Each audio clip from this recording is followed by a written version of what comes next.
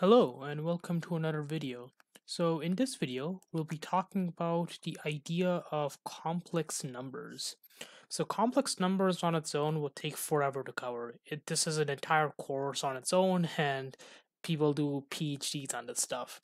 So the idea of complex numbers in the context of linear algebra will only be a very restricted kind of subsection. So I'm not going to cover all of it, that would take forever, but I will cover some parts of it because it'll be important later on when we talk about complex vector spaces.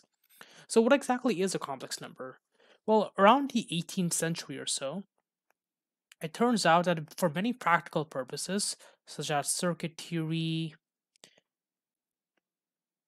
like so, vibrations, and many other things, the idea of complex numbers kind of lets you visualize the phenomena of circuits and vibrations and many other things much more intuitively than the real number system.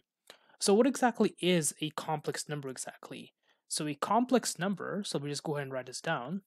So a complex number is a number such that in the form z equals a plus bi. So a is known as the real part of z, and b is equal to, let me just go ahead and make that a bit better, right there. B is equal to the imaginary part of Z. Okay, so what does real and imaginary mean? How does this all kind of tie in together? Well, the idea is that complex numbers lets us extend our understanding of numbers to the next level. So earlier, if I give you the polynomial x squared, let's see, minus 1 equals 0, this is easy to solve because you can move the 1 to the other side and take the square root of both sides. So this will give us x equals plus or minus 1. That was fine. However, and now we have if the situation was a little bit different, so if that was a plus sign, for example, here we have a problem because now we can't really solve this using the real numbers. And the reason for that is because the square root of -1 is not a real number. So this cannot be done as of now.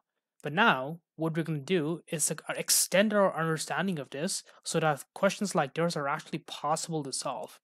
So now we're going to introduce the number I, which is this number right there. So I is equal to the square root of -1. This kind of phenomena or understanding of complex numbers kind of talks into a whole new field of mathematics known as complex analysis. But I'm not going to get into that too much in the linear algebra because that's an entire course on its own. But basically, all you have to know here is that the square root of -1 is a quantity known as I. Consequently, this also implies that I squared is equal to -1. And as I mentioned, A is known as the real part, and B is known as the imaginary part.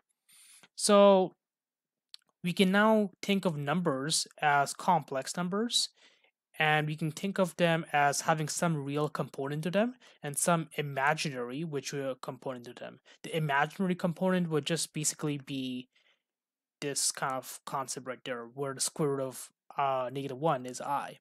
It's called imaginary because these numbers don't actually exist in our heads. I mean, they're just numbers that we kind of make up to explain real life phenomena a little bit more better. That seems kind of contradictory, but trust me on this when I say that the idea of complex numbers is profound in real life applications.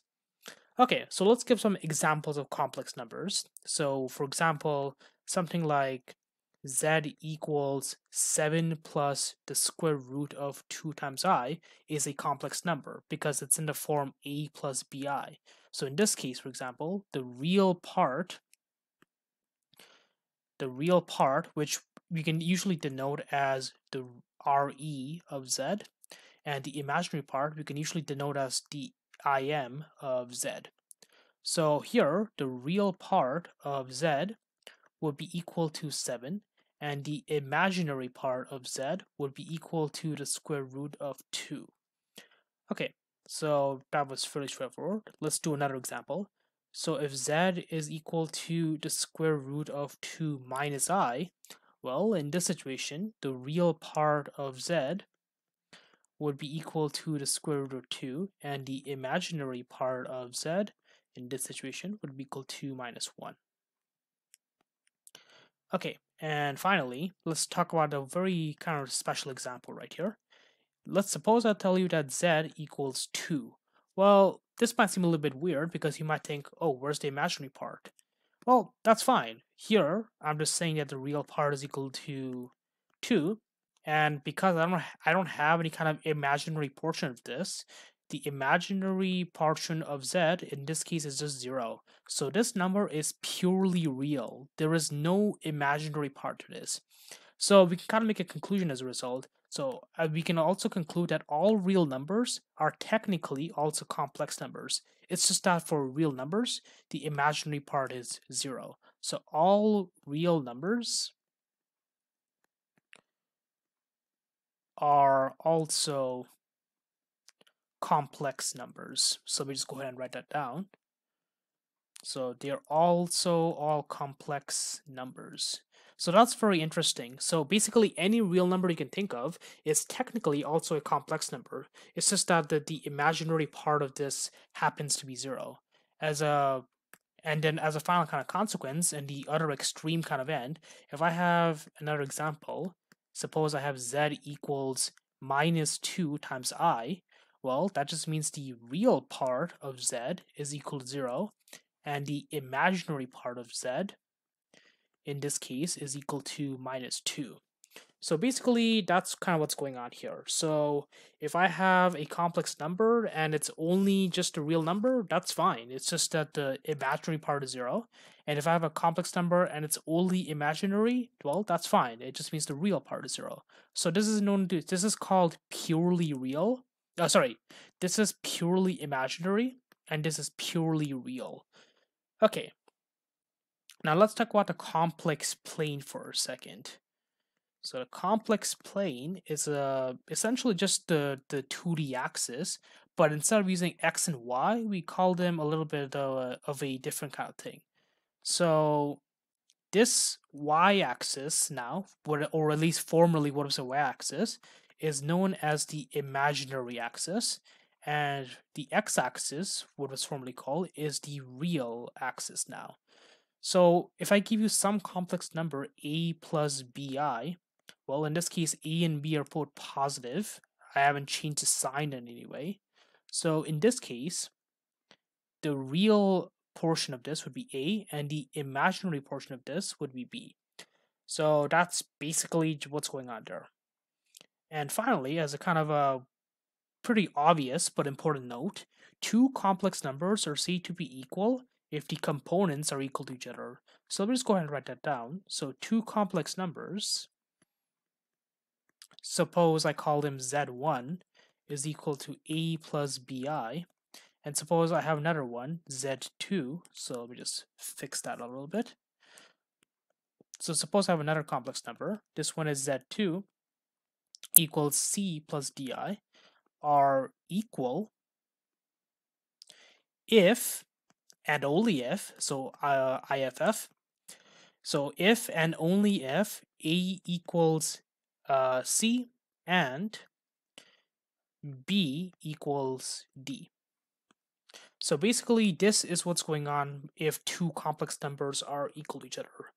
Fairly obvious, but I think the point I am trying to make is fairly important here. Okay, so now let's talk about the idea of a complex conjugate. So let me just go ahead and write that down. So the complex conjugate.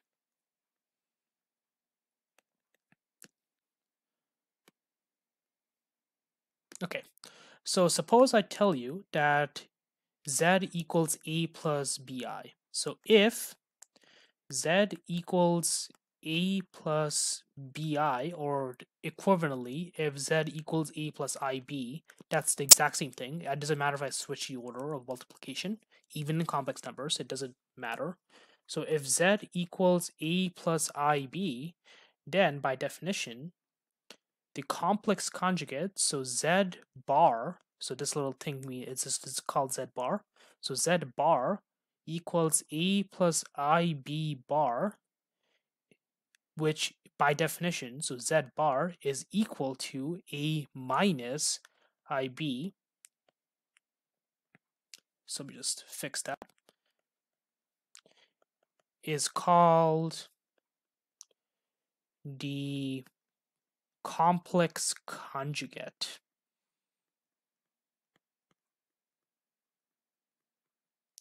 Okay, so basically what's going on here is that if I give you some complex number a plus ib, then the complex conjugate, which is denoted by z bar, is a minus ib. So this is known as the complex conjugate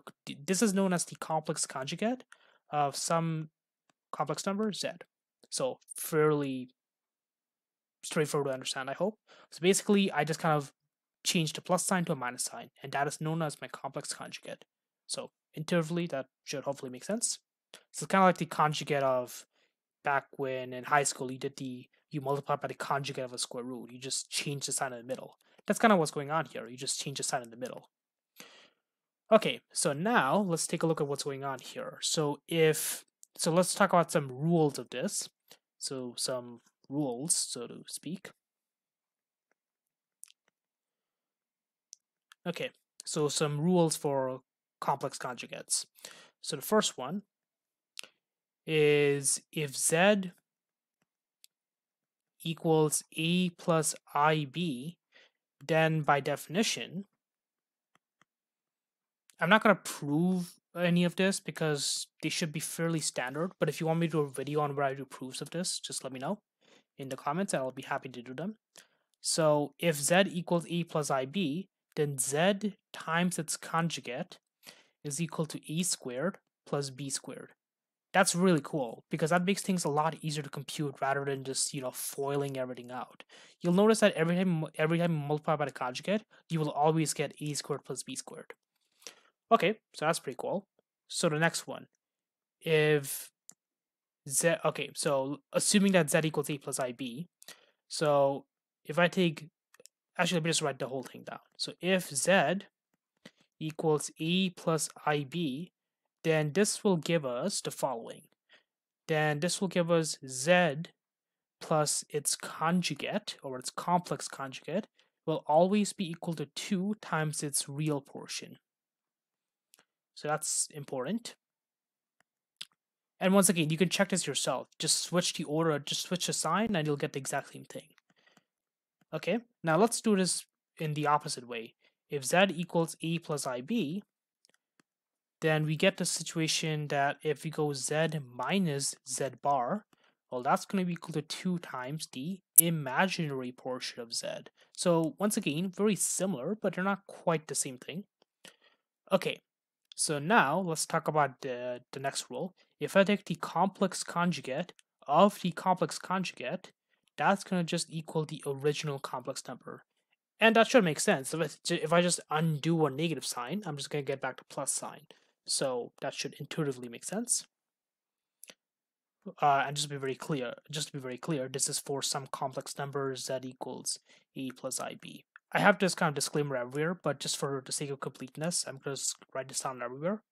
So here, if z equals a plus ib and w equals c plus id, well, this is going to tell us the following. So this means that z plus or minus w, and if you take the complex conjugate of this sum or difference, this is going to equal the complex conjugate of z plus or minus the complex conjugate of w. Okay, so let's do the next one. If I have the this time I'm just copy paste this because it's the same thing or the same condition. So in this situation, so copy paste. So if z equals a plus ib and w equals c plus id, well, we're going to get the following, that z times w, complex conjugated all together, so the product of the complex numbers conjugated, is going to be equal to the complex conjugate of the individual complex numbers multiplied together. So let me just go ahead and write that down. So basically, if I take the complex conjugate of a product, that's equal to the complex conjugate of the individual complex numbers multiplied together. All right, and finally, so we just go ahead and paste this again. So same condition, if z equals a plus ib and w equals c plus id, well, that's going to give us z over w complex conjugate is going to be equal to complex conjugate of z over complex conjugate of w. Okay, very interesting. So basically what's going on here is that I've just described a bunch of rules that can be used to work with the idea of a complex conjugate. So let's do an example of this. Okay, so let's talk about this example. So suppose I tell you, okay, actually before I do this example, I should probably talk about the arithmetic rules of the complex numbers. So let's go ahead and do that. So this is complex arithmetic. So basically, how do we add, multiply, divide, and subtract complex numbers? Again, these aren't very difficult, but it's important to kind of go over them because otherwise doing operations with complex numbers becomes a little bit weird. Okay, so the first one, so for two complex numbers, so for two complex numbers, z1 equals a plus bi,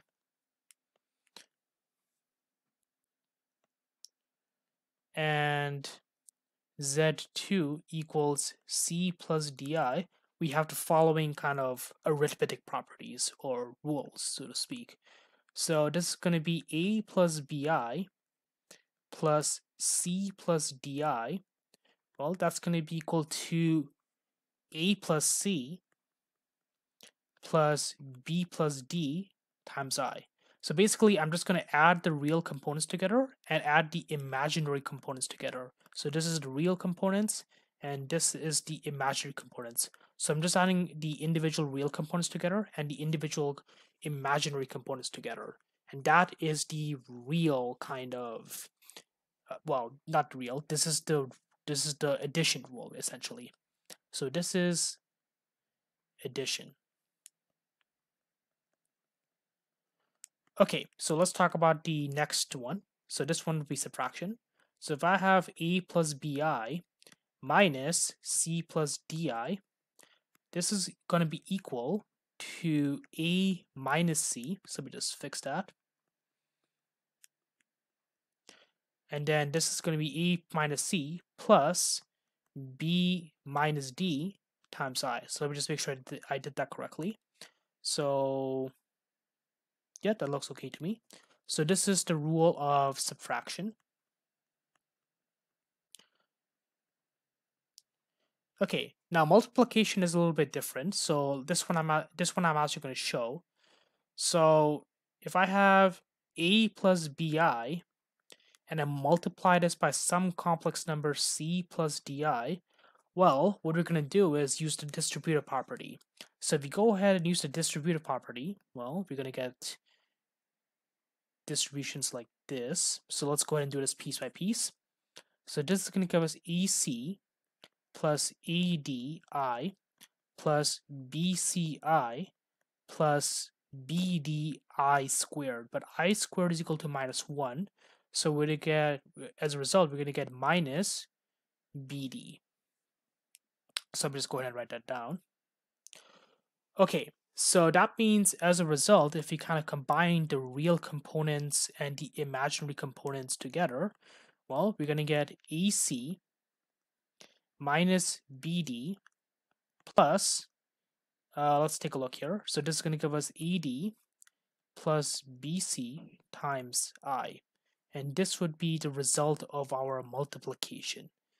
Okay, now let's talk about division finally. So if I have two complex numbers, z1 and z2, being divided, so in other words, if I have z1, z1 over z2, okay, that's equal to a plus bi divided by c plus di. Okay, so if I go ahead and do this, well, technically we're done, but we can make this a bit nicer. So what we're going to do is multiply this by the complex conjugate. So we're going to multiply this by c minus di over c minus di. So if we do that, well, according to the rule just above, we can just multiply these complex numbers together. So if we go ahead and do that, well, we're going to get a plus bi times c minus di divided by c plus di times c minus di. But remember that when you multiply a complex number by its conjugate, so let me just go back up a little bit for you. If I multiply a complex number by its conjugate, we just get the sum of its components squared. So that makes the bottom calculation significantly easier to perform. So we just have to finish the top part now. So if you go ahead and finish the top part, well, let's just go ahead and do the numerator. So that's going to be AC minus AD times I plus BD plus BD times I, or let's make sure that's right. So AC minus ADI, yep, that looks good. And then plus BC, that should be a C, plus BC times I, and then plus minus, so we get plus or minus BD times I squared, which is minus 1. So that's going to be the numerator. And as we just mentioned, the numerator is just simply going to be C squared plus D squared. So the bottom calculation is significantly easier to perform. So now if we go ahead and combine these two things, we're going to get AC plus BD divided by C squared plus D squared. And on the top, we'll get, if we factor the i's out, and I don't mean that literally, like an actual I or anything. So if we go ahead and pull the I out, we'll get AD, or not AD, but rather BC minus AD over C squared plus D squared times I. And that right there is the result of dividing a complex number. So this is how you divide a complex number. The last kind of rule, so I believe this is rule 5. Yes, it is.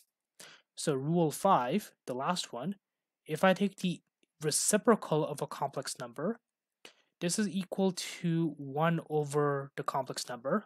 But if you do the math out and then multiply by the complex conjugate and do all the other calculations out, which I'm not going to do, you will end up getting z bar over the absolute value of z all squared. Recall that the absolute value can be obtained like so. So we can kind of talk about it like this. Actually, the absolute value is something I might cover a little bit later. Yeah, I'm going to cover that a bit later as to how I got the absolute value. But rest assured, it will be covered. Okay, but basically you just have to know that this kind of holds. Now, another way to write the division is the following. We could also rewrite this as z1 times z2 conjugate over the absolute value of z2 squared. Okay, so now let's talk about how I got the actual, well, absolute value. So let's talk about the concept of modulus. So the modulus of a complex number is essentially just the length or the magnitude. So the modulus, so just go ahead and write that down. So the modulus is essentially the length. I don't want to say magnitude because that implies we have a vector, but we could say the length of a complex number is the modulus. So the modulus is essentially just the length of a complex number. Well, how do you measure the length of something? if you recall from the previous videos where we measured distance, it's kind of the same thing. So how do you actually measure the modulus? Well, the absolute value of the complex number, so that's where this comes from, is equal to the square root of z multiplied by its complex conjugate, which is equal to the square root, because we know what this is equal to.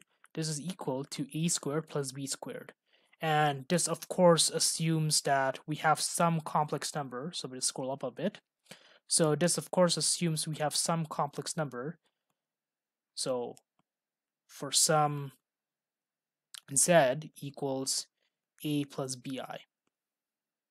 So let me just fix that bit.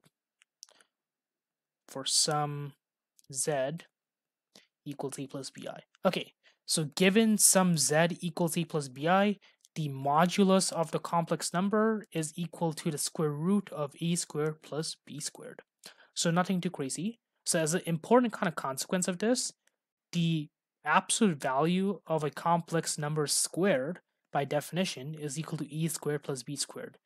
This one is very important. In fact, I'm actually going to box plot these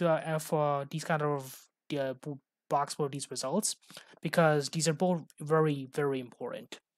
So especially the second one. The second one is actually probably the more important one. So I'm actually going to start at.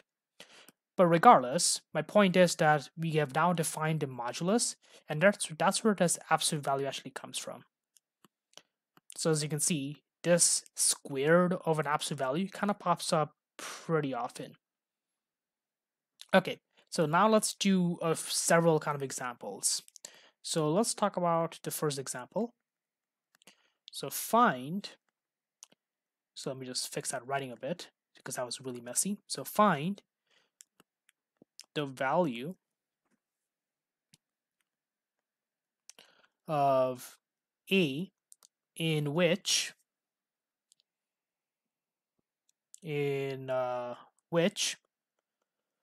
z equals a plus 3i over 3 plus I is a real number. Okay, so how do we do this? We could just, guess and check this until this works, and then kind of go from there. But that's not really an efficient way of doing this. So let's talk about how to actually approach this. We have the complex number a plus 3i over 3 plus I, and we want to forcefully pick a so that these i's go away, and we only have a real portion. So how do we kind of go about doing this? Well, one thing we could do is we could multiply this by the complex conjugate and see what happens when we write this in the form of a plus bi. Okay, so as a kind of another aside, if I multiply a complex number by its complex conjugate, I will always get it in the form a plus bi. This will always happen. So let's go ahead and kind of write it like that. So if I go ahead and expand this, well, we're going to get a plus 3i times 3 minus I. And then on the bottom, we're going to get 3 plus I times 3 minus I. But we can just write that as 3 squared plus 1 squared. Because more or less, remember, if you multiply something by its complex conjugate, we can just write each of the components squared added together. So now let's go ahead and expand this. So we get 3a minus ai. Let's see. So now we'll get plus 9i. Let's see. Now here we're going to get plus minus minus, but I squared is minus 1. So we'll get plus 3. And on the bottom, we're going to get a 4. So let me just go ahead and draw a line. Okay. So, sorry, we're not going to get a 4, we're going to get a 9, because 3 squared is 9, 9 plus 1 is 10, so we're going to get a 10. Okay, so now if we kind of rewrite this in the form a plus bi, well, we have to gather the real parts and gather the imaginary parts. So if we go ahead and do that, we're going to get 3a plus 3 over 10 plus I times 9 minus a over 10. Okay, so we want to make this purely real. So if this is purely real, so let's just kind of read the question just a little bit above. So we want to make sure that this is a real number. So if this is only a real number, this part must be 0. So that means that the imaginary portion of this must be equal to 0. So that means, because it has to go away. So that means 9 minus a must over 10 has to equal 0. So that means 9 minus a by just cross multiplication is going to be equal to 0. And that means 9 is equal to a, or in other words, a equals 9. So for if I let a be equal to 9, we will get a number that is purely real. There will not be an imaginary component to this, and that makes sense because if I plug in 9 into this equation, this part just becomes 0, and this part is just a real number now. So that's great. So that's exactly what we wanted. Okay, let's do the next example. Okay, so this one says compute or find I to the power of 87. So this might be a little bit harder than you think it is, just because you might be thinking, oh, how do I do that? I only know that I squared equals minus 1. So do I have to use that in some way? And you're right, you do. So let's talk about how to actually do this. We know that I squared equals minus 1. So what happens when I multiply by I again? Well, this means I cubed equals minus 1 times I, which by definition is minus I. So what happens when I go I to the power of 4? Well, I to the power of 4 is just equal to minus I times I, but I squared is equal to minus 1. So we get minus 1 times minus 1, or just 1. Okay, so this just means that for every multiple of I to the 4, we're going to get 1. So I to the 4 is 1, I to the 8 is 1, I to the power of 12 is 1, etc., etc. That's very interesting. So can we rewrite I to the 87 in terms of 4? We can, but it's not that obvious. So let's kind of think about how to approach this. So one thing we could do is we notice that 87 is the same thing as 20. So what's the so before I actually talk about this, so let's talk about what's the closest number we can pick for 87 that's divisible by 4. Well, let's just kind of think about this. Well, we could pick 20 times 4. That's pretty close to 20 times 4 is 80. So can we go a little bit higher than that? Well, so let's pick 21, for example. 21 times 4. Well, that's equal to 4 times 1 is 4. 4 times is 8. So we get 84. Okay, can we go a bit higher than that? No, we can't. Because if we go ahead and do this, that's going to be equal to 88. That's higher than our power. So the closest number we can get is an 84. And how many are we away from 87 as a result? We're 3 away. So one thing we could do is rewrite this as I to the power of 4 to the power of 21 plus 3, because that's much easier to deal with now. Because now we know that I to the power of 4 is 1. So this is 1 to the power of 21. And then we multiply this by I cubed. And the reason we can do that is because of exponent laws. So let me just go ahead and kind of not skip that step and just show you what I actually did. So we can rewrite this as I to the power of 4 to the power of 21 times I to the power of 4. Sorry, not I to the power of 4. We could write this as I to the power of 3. Okay. So now we're going to get I to the power of 21, or sorry, not I to the power of 21. We'll get I to the power of 4, but that's equal to 1. So 1 to the power of 21 times I cubed. But 1 to the power of 21 is just equal to 1, and I cubed is just equal to minus I. Okay, that's very nice actually. So because now we can rewrite this as minus I. So if this part kind of confused you, let's just think about it like this. We can always rewrite an exponent in the following way. We can rewrite 87 as the following. So I to the power of 4 times 21 plus 3. And then by exponent laws, we can split this as I to the power of 4 times 21 plus I to the power of 3. And then we can rewrite this as I to the power of 4, like that, to the power of 21. Sorry, that should be a times I to the power of 3, which is exactly what I did there. So hopefully that kind of made sense. So we'll just go ahead and erase this redundant step. Okay, so if you have any questions about this example, let me know in the comments and I'll be happy to answer. But that takes care of that example. So we just go ahead and box that. Okay, now let's do the next example. So, okay, so this one is a particularly interesting example. So let's talk about this one before I go any further. Okay, so this one says use induction to show that I to the power of 4n is equal to 1. So basically any multiple of 4 and I to the power of any multiple of 4 is equal to 1. So basically, I kind of did that in the last example where I actually just kind of intuitively talked about why anything raised to the power of 4 for imaginary numbers. So when I is raised to the power of 4 is 1, I raised to the power of 8 is 1, etc., etc. So basically, I'm going to be justifying that in general, I raised to the power of any multiple of 4 is equal to 1.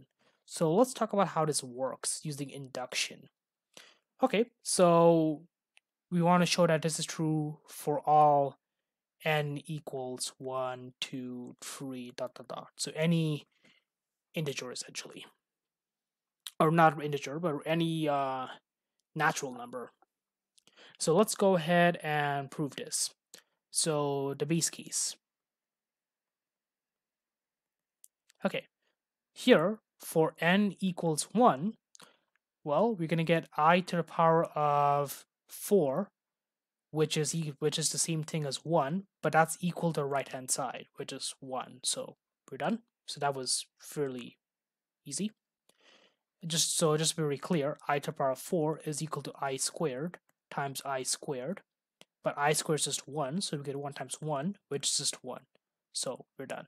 So I just wanted to make sure that we're clear on why I to the power of 4 is 1. Okay, so now for the induction hypothesis,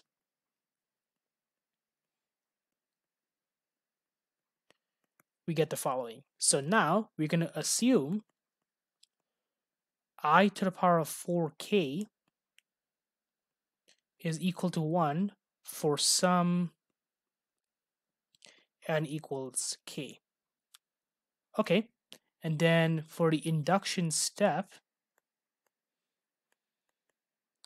we're going to get the following. So for the induction step, well, we replace all the k's with k plus 1s. So we get I to the power of 4 times k plus 1.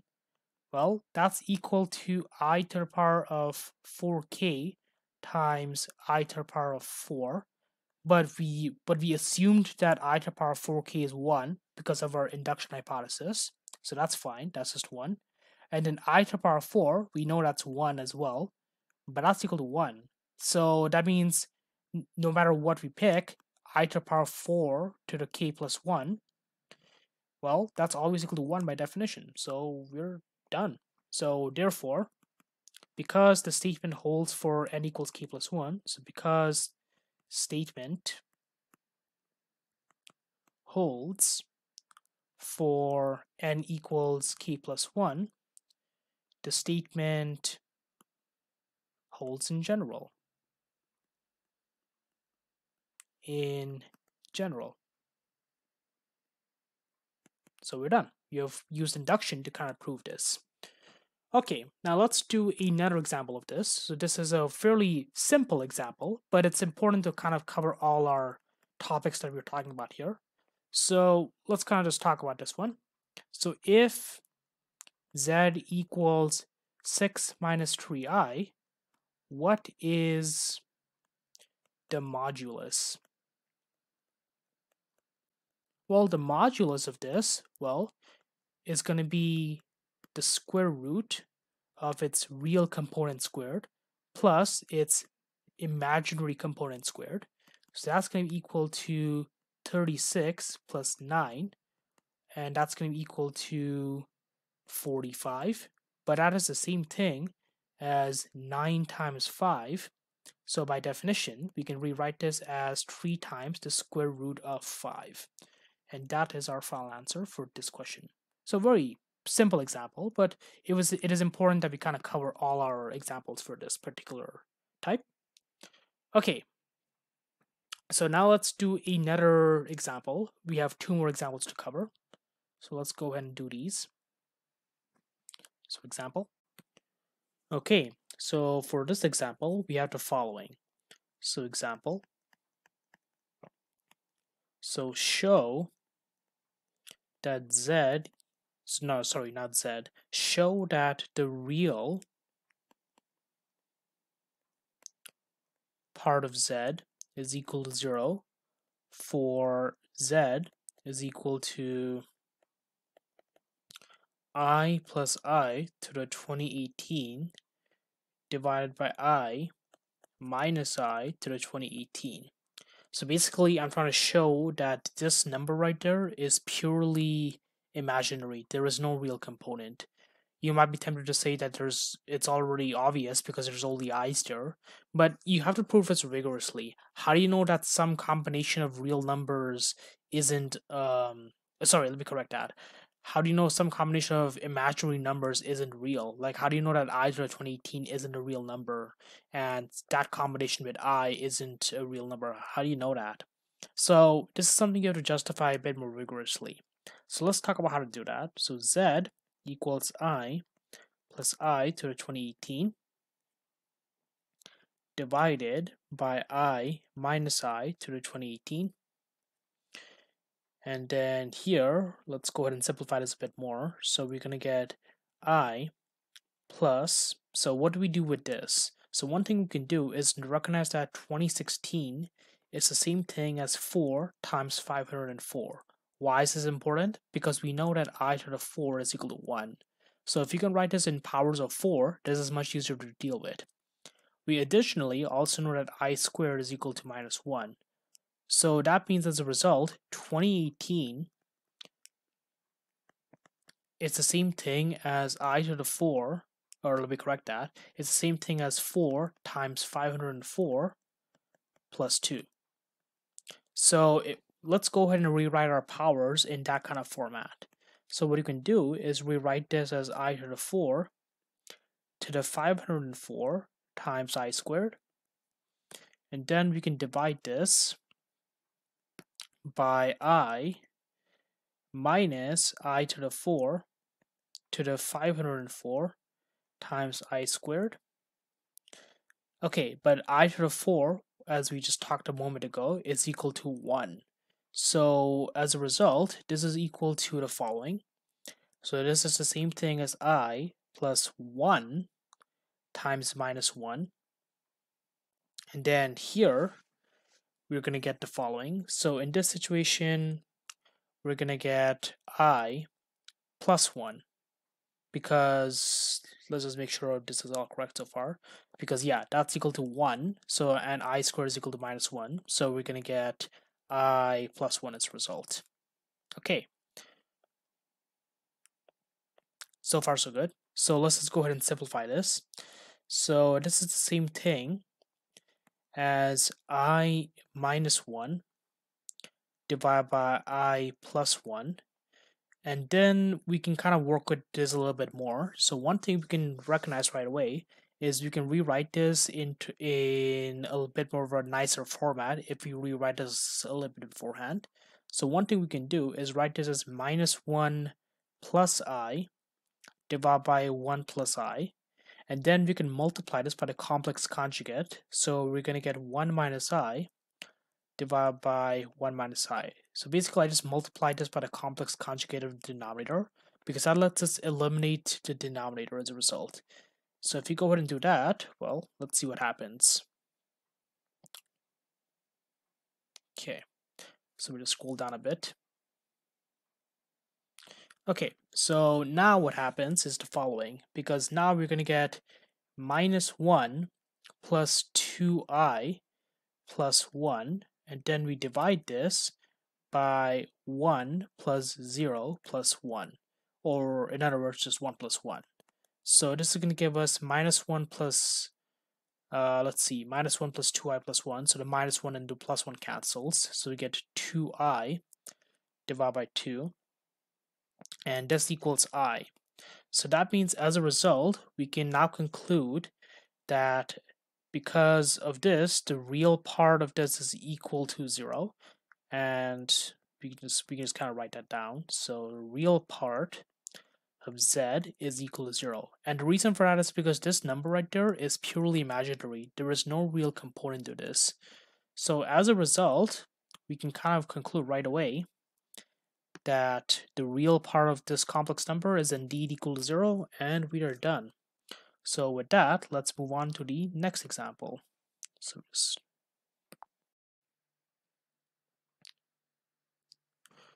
Okay, so example. So let me just undo that accidental zoom. Okay,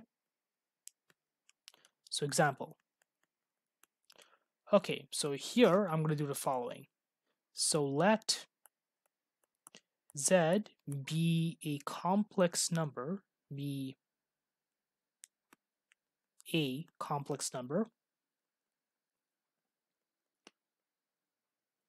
such that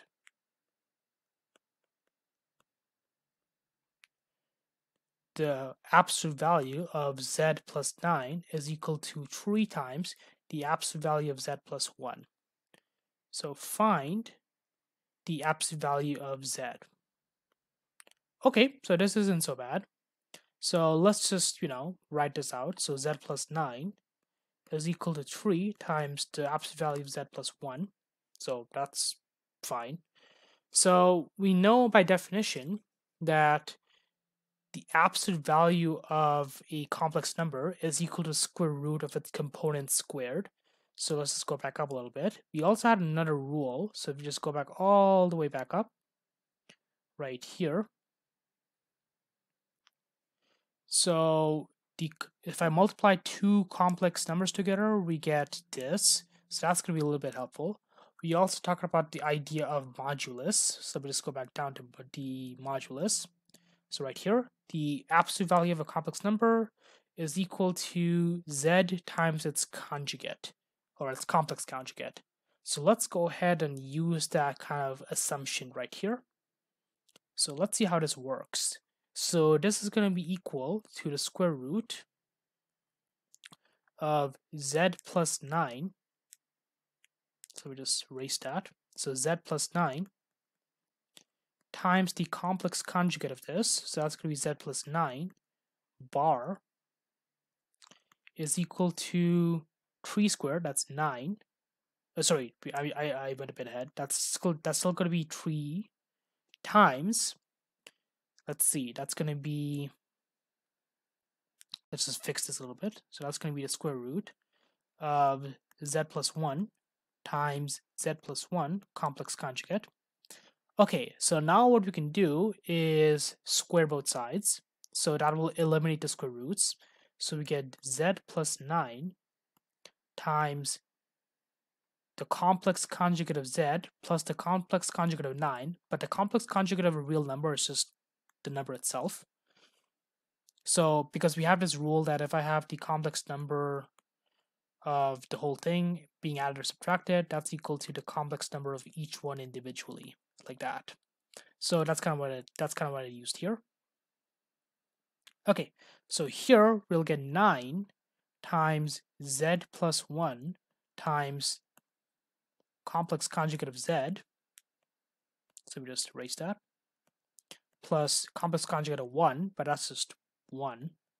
So if I go ahead and expand all of this, we'll get z times z conjugate plus 9z plus 9z bar plus 81 equals 9 times z conjugate plus z conjugate plus 1. Okay, so now if I go ahead and expand everything, well, we know by definition that's equal to the modulus, or the absolute value, of z squared. I guess technically you could call it modulus, but nevertheless, because of this assumption right here, which I highlighted in red. So if we go ahead and continue with this, we get 9z plus 9z squared. So we can't really do anything about that, so let's just kind of leave it. Although I suppose we could factor the 9 out. So we'll get z plus z conjugate plus 81. And let's just expand right hand side. So this is going to give us 9 times z conjugate. That's just modulus of z squared plus 9z plus 9z conjugate plus 9. So if we go ahead and simplify all of this, well, we'll get modulus of z squared plus 9z plus 9z bar plus 81 equals 9 absolute value of z, or modulus of z squared, plus 9z plus 9z bar plus 9. So these two cancel. So now we're going to get the absolute value, or the modulus of z squared plus 81 equals 9 times the absolute value of z squared plus 9. So this means we get 72 equals 8 times the absolute value of z all squared. So 9 is equal to the absolute value of z all squared. And if I take a square root of both sides, because this is a absolute value, it's always going to be positive. So we get 3 equals the modulus of z. And that's what we need to find, because it said let z be a complex number, find the modulus of z. So we're done. Okay, so that's it for this video. If you have any questions about any of the examples I did or any of the explanations I wrote, please feel free to comment your questions below and I'll be happy to answer. But otherwise, if this really helped you, please like, comment, share, and subscribe my videos, and I'll appreciate it very much. Thank you all so much and have a great day.